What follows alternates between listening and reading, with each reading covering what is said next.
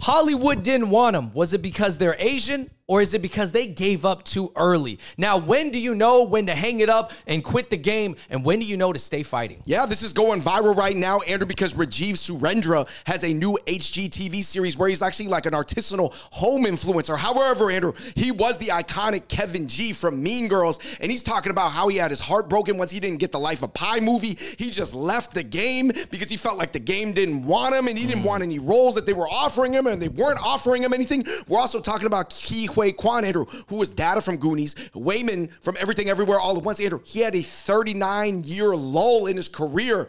Basically, he was like, yeah, I was waiting for the phone to ring, and it never did.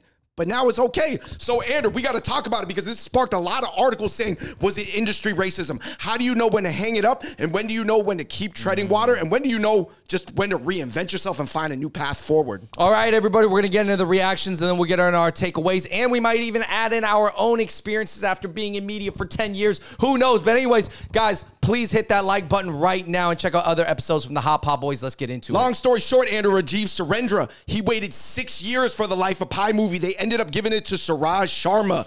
Who knows why he didn't get it, Andrew? Maybe he's not from India. Maybe he's not good looking enough. Maybe 3,000 people went out for that role, so he just didn't get it. But then after that, Andrew, he said he went into depression and he just quit the game forever. Yeah, but luckily, he also kind of got reborn or found another second career being a calligraphy artist or like some type of drawing artist where now he makes a bunch of money doing like a certain style that only like, you know, a few people are extremely good at. Yeah, he's very good, I guess, at the 1800s style of like floral decoration and typography. And you know what's cool though? Now that he does have that famous role, probably him getting some of those artist gigs made it even a little easier to get some of those gigs, being that he's like the famous Kevin G. Yes. Let's contrast that, Andrew, with Ki Hui Kwan, who had a 39-year lull in his career after Indiana Jones, after Goonies, and now he's back as a Oscar-nominated Golden Globe winning actor. Now, Key's story is a little bit different, though, because he did stay in the industry, in entertainment, in production,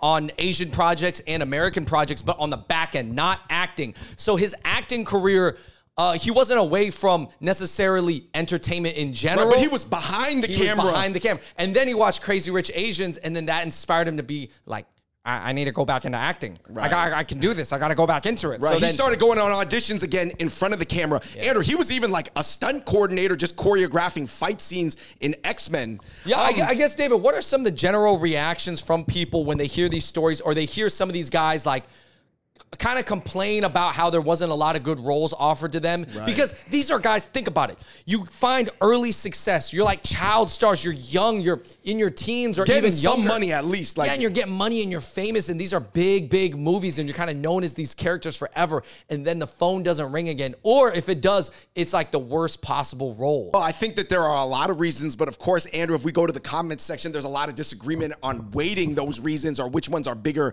factors than others. I mean, Andrew, let's go to the comment section. One of them was like, you know, I'm a big fan of Ki Hui Kwan, but I don't like that he essentially blamed racism for not getting much work in his teens and 20s and 30s. You know, it was hard being an Asian actor. It's hard even for white actors. Not all white child stars get it either. So I'm just so tired of this narrative that anytime minorities don't get what they want, it's just a racial thing. But of course, obviously, the counterpoint to that is it's true. There's way more Asian movies being made in 2020 now than there was like 30 years ago. Right, right. And I think, I guess in defense of this comment, I would say that a lot of child actors do not have like ongoing careers. Like if they do come back, it's like they do have to take a break, right? And oftentimes it's because they kind of hit this age or maybe they develop because they're not this cute little like data from Goonies or Short Round, right? Where there's this cute kid and then they grow up and they're like teenagers or they're young adults and then there's definitely not a lot of roles for them and they don't know and people don't know where to put them. Like, oh, they're not cool enough to play the cool jock guy in the high school movie or play the college student. Or it could even be a super niche type of a context situation where a lot of the actors from The Wire, they struggled to get work after The Wire because that was such a specific piece about Baltimore. If you were like a Baltimore actor with a Baltimore accent from the inner city, it was like there wasn't that many pieces made in that context anymore. Yeah, I mean, even if you look at all the kids from Fresh Off the Boat, it took Hudson like a few years of a hiatus for him to grow into his full body. Now he's like 6'3", and now he's playing like college students and young adults now, versus like maybe in his teens it was like hard to So place I guess him. what's the answer? Is it like just the game, or was it racism, and was it like just structural things that were the opportunities were lacking in the pipeline? In Key's defense, though, I don't know what the conversations were like back then. So if he heard racial conversations or he felt that way, it's entirely possible. Guys, we know it's Hollywood. So, of course, this dynamic does exist. To blame it 100% on it, might be like, I don't know. Sometimes you're just unlucky. Sometimes the roles just aren't there. Key, I would say he's done a very good job not sounding bitter about it. Like, He's it's funny. I did remember Brendan Fraser, after they both won Golden Globes, he's like, Key, we're still around, Key. But I was like, Brendan, you took like a 8-year hiatus from making blockbuster films, maybe 10. And Key took a 39-year hiatus. Yeah. It's a little different. You were really rich during that time. But Key, still, he just went along with it. Yeah, thank you, Brendan. You're right. We're still here. Thank you, Dr. Jones. Dr. Jones, thank you. And this actually goes to a side comment, Andrew, and I think it's relevant, even though some people will be like, oh, this is a little bit deviant. Andrew, someone said, man, there is structural racism in media. But then this Asian guy came in, and, obviously Asians, there's a variety of political opinions and perspectives. Asians are a very diverse population. They said, Asians shouldn't have the victim mentality. The lack of it makes us successful in America. And a lot of people are pointing out that that's what Ke Huy Quan in all of his speeches, he still has that. There's no bitterness and like, Hollywood, you made me poor for 39 years and now I'm finally back. Like, you could see I was good this whole time. He's not thinking like that. Right. Now, Sal, is that right? Is it wrong? I don't know. I mean, the internet's arguing. I mean, a lot of people, listen, after they feel like they get rejected by anything, whether it be Hollywood or another person, right? They are always like kind of free to talk trash, and that's kind of how the world is. So then they sound bitter and mad. But I don't think Key sounds bitter or mad or anything. But yeah, I mean, some people are taking it that way, and some people think that even the fact that we are bringing this up in this video, they're gonna be like, Fung Bros, why are you focusing on this? You guys have victim mentality. He's always screaming out racism. I'm like, I'm telling you right now, I think it's an equation. I think it was like some racism, but I also think like he was just unlucky. You know what I think? Came up with this bar. I said, man, I think you can be a victim of something without internalizing a victim mentality about something. Because I hate it when people say, oh, you have a victim mentality. If somebody's being victimized, why wouldn't they be a victim? But you know what I mean? It's almost like if someone's losing games and they're perpetually put on a bad NBA team and they're like winning 10 games a season, they're a loser on a losing team. They're a loser because they're losing 72%, 72 games out of a season. Yeah, I guess if someone is truly a victim and you ask them, how do you feel? And they're like, well, I'm a victim right now. Oh, you got this victim mentality. And it's like, well, hold on. I'm just like factually saying it, and I'm just going to continue doing work. But I think victim mentality, what people actually mean by that is that you break down, you quit, and you don't want to do anything. You retreat into like just a negative dormant state. Yeah, and you blame everybody else for your situation. Yeah, I always tell people there's nothing, it is logical for human nature to be insecure if you lack security. So I just think that that's a cop-out answer for a lot of people. These people are insecure. I think those people are just wanting everybody to just have the strongest mindset possible. But anyways. Andrew, the next comment was basically going against Rajiv, saying, I'm trying to understand. He took 6 years preparing for a role that wasn't promised to him, and it derailed the rest of his life. That's what I call putting all your eggs in one basket. So these were the comments after. Obviously, by the way, guys, I think this Rajiv story is going viral because it's also trying to promote his HGTV show that's coming out. So, and by the way, he is successful monetarily now. It's just not in the way that he originally wanted. Yeah, I mean, I wish someone was real to him at that time and being like, hey, man, they're probably going to choose an actor from India because they want the India market for this movie because this movie takes place in India. Right. Like if you're an Indian from Toronto and you just move back to India for like 3 months, that's probably not going to make them see you as like an Indian. Literally Life of Pi and Siddhartha are the two like East Indian based books that you read throughout your entire schooling. So like these are very big. This is going to be a big movie, guys, by the way. So there's going to be a lot of people going out for this role. I mean, they're not casting Hassan Minaj.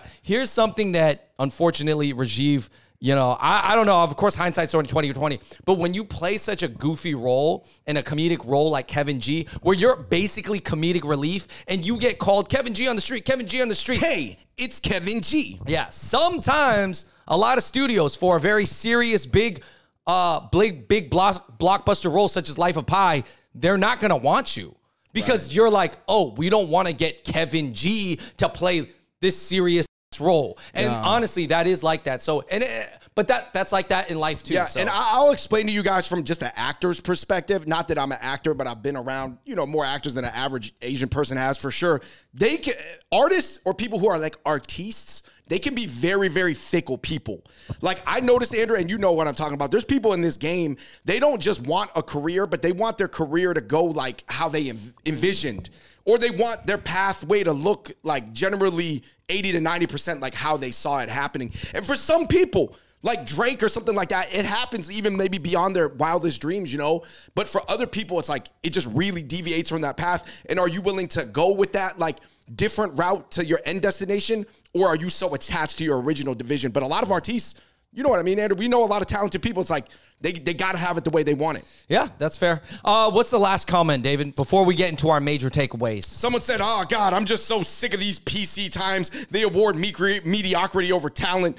Golly, just what the F is going on, guys? And I'll just say this. I do think that there is a downstream macro movement in culture to embrace diversity.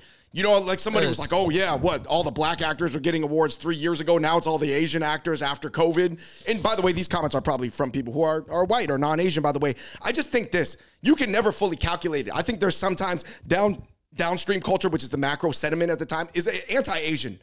Or Asians are invisible within that. And then sometimes there's times where it's a little bit of wind behind your back. So what are you supposed to do? Like, of course, as an Asian actor or somebody, you just take it. I mean, are these award shows just trying to make up for lost times where they're discriminating against Asian actors, or there was literally no Asian actors or no Asian projects?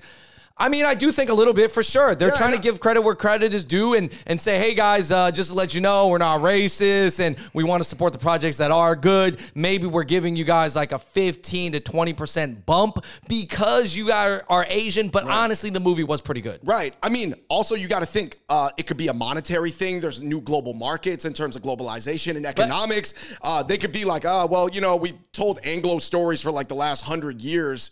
I guess we're kind of sick of them ourselves, even though we're Anglos. You know what I mean? No, there's so many aspects that go into it. Dude, man, it always comes back to this, man. We talk about this on our channel, man, where it's like people love capitalism when it is in their favor, but when capitalism and the money flows the other way due to capitalism, then people are mad. So it's kind of like this, where people are like, oh, yeah, well, white movies were all getting made because white actors are the best, right? Blah, blah, blah, blah, blah. Well, guess what? You were only making movies to make money anyways. So now you can make money putting other faces on. So they're going to put other faces on.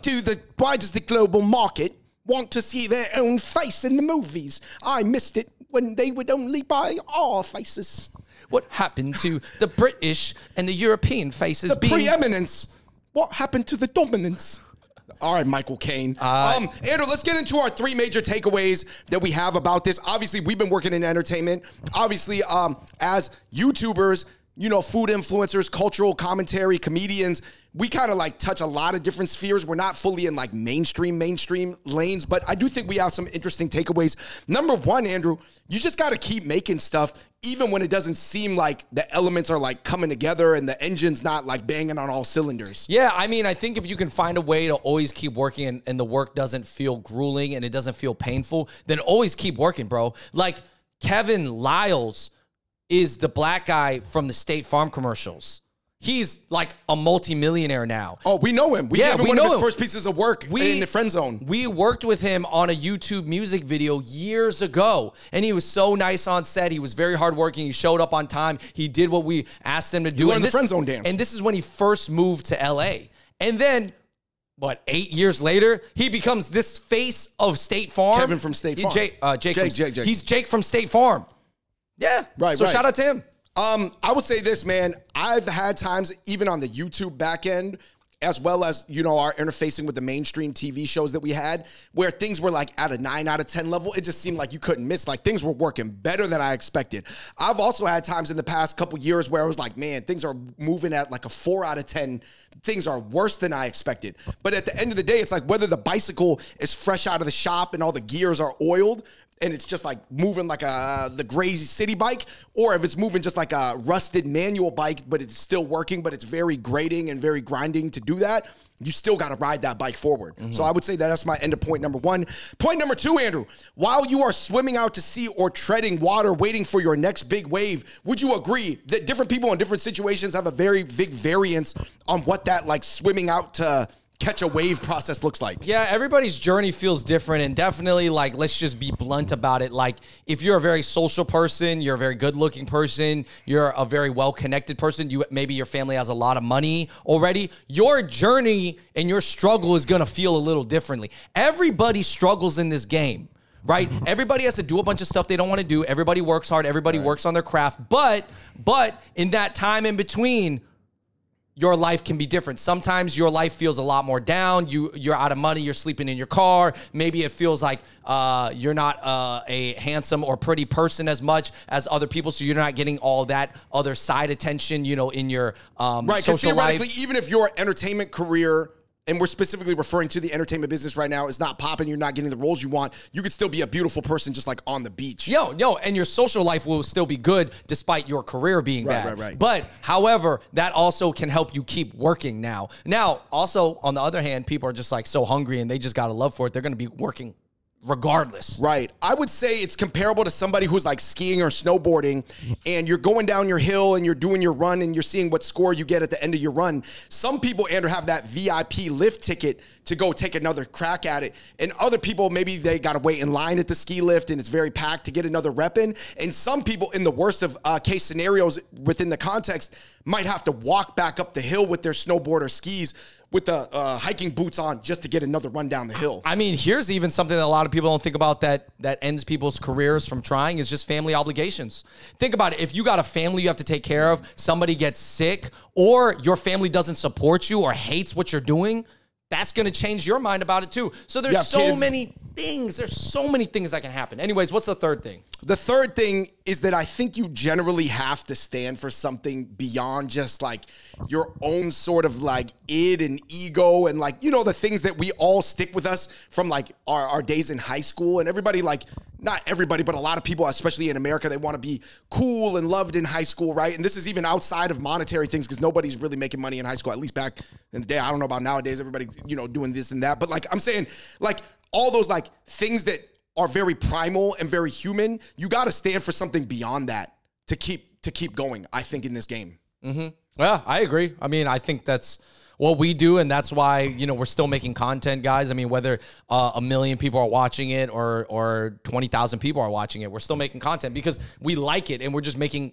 a lot more content nowadays. So, and I think that it's true, though. Would you agree, Andrew? You do see some people who are like selfish, make it, but don't let that distract you if you're somebody that has a mission. Oh, yeah. To make it or gain people's attention or to get these roles, you don't have to be a selfless person. You don't even have to be a good person, guys. I don't think you can be a terrible person, to be honest, even though some people say, oh, Constance Wu, Ellen. I'm like, dude, listen, I like, they're bad within context. Yeah. Anyways, guys, let us know what you think in the comments down below about these stories. Is it inspiring?